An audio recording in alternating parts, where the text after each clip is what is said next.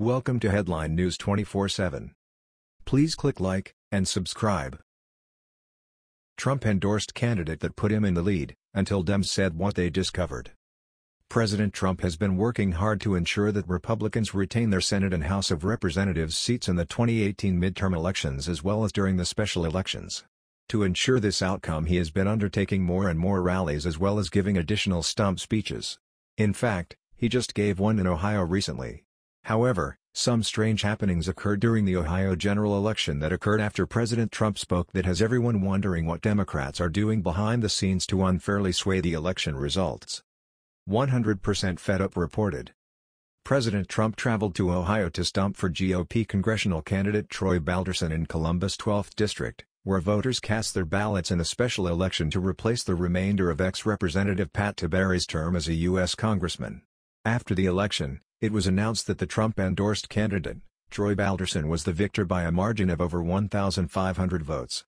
After the special election, Cleveland.com reported, with 100% of precincts reporting, Balderson had a 1,754 vote lead over O'Connor, with more than 202,000 votes cast. O'Connor declined to concede the race Tuesday night, telling supporters "We're not stopping now." News outlets, including the Associated Press, also did not call the race, citing the number of uncounted absentee and provisional ballots. And then suddenly, out of nowhere, 588 uncounted votes show up in a Columbus suburb. The votes from a portion of one voting location had not been processed into the tabulation system, officials explained. Election night results are tabulated through the use of a device called a master PEB that is returned to the board along with flash drives from each machine. The Griswold Center voting location had 2 master PEBs, only one of which was read and processed into the tabulation system on election night. The additional votes identified during this preliminary audit will be reflected in the final official results certified by the Board of Elections on August 24. Balderson's Democrat opponent, Danny O'Connor, took to Twitter to ask Democrats to donate money to make sure every last vote is counted fairly. Do Democrats really need to donate money to make sure votes are counted fairly? What does this even mean? The Cincinnati Enquirer is reporting that 3,435 provisional ballots and 5,048 absentee ballots will be counted by the August 24 deadline. O'Connor continues to campaign on his Twitter account. Cleveland.com reported. The special election for Ohio's 12th Congressional District came down to the wire Tuesday night, with Republican Troy Balderson edging out Democrat Danny O'Connor in unofficial results. With 100% of precincts reporting, Balderson had a 1,754 vote lead over O'Connor, with more than 202,000 votes cast. Green Party nominee Joe Manchin had a little more than 1,100 votes, or about 0.6% of the vote. O'Connor declined to concede the race Tuesday night, telling supporters "We're not stopping now." News outlets, including the Associated Press, also did not call the race, citing the number of uncounted absentee and provisional ballots. There are 5,048 outstanding absentee ballots and 3,435 outstanding provisional ballots left to count, according to the Ohio Secretary of State's office. However, Balderson and other Republicans claimed victory late Tuesday night. "Tonight, I'm going to promise to you that I'm going to work relentlessly for this 12th Congressional District," Balderson told a crowd of cheering supporters. "America is on the right path, and we're going to keep it going that way." Democrats had hoped to flip the reliably Republican Central Ohio seat, which opened up when Republican Pat Tiberi stepped down in January.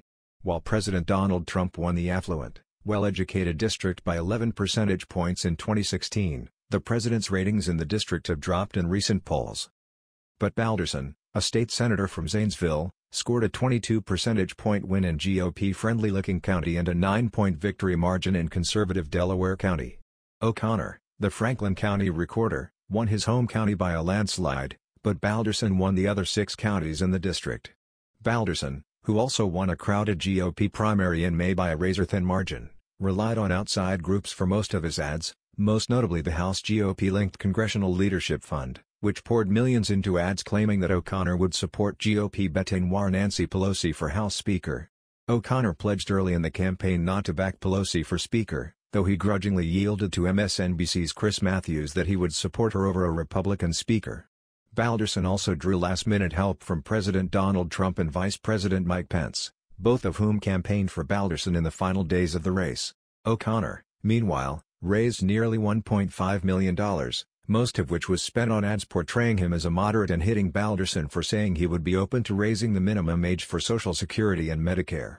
Even with a loss, O'Connor's performance in a traditionally Republican district may give hope to Democrats that he can beat Balderson when the two clash again in a contest for a full, two-year term in the November general election.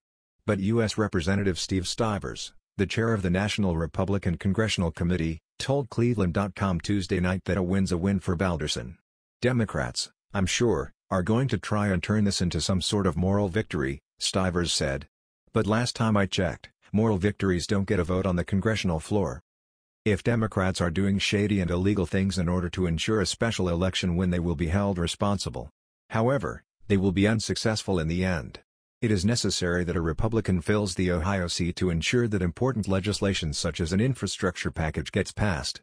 Something that will not be possible if we do not have a Republican majority in office. Additionally, Democrats have made it clear that comprehensive gun control, as well as innumerable other pet projects, will go to the top of the list on their legislative agenda if they win back the House and Senate. None of these issues, however, are to the benefit of the American people but are instead a petty attempt to try and get back at Republicans for achieving their goal in passing tax reform as well as repealing the individual mandate which is part of the Affordable Care Act. That was the news. We thought you might be interested in knowing about this. Please click like and subscribe. Thank you.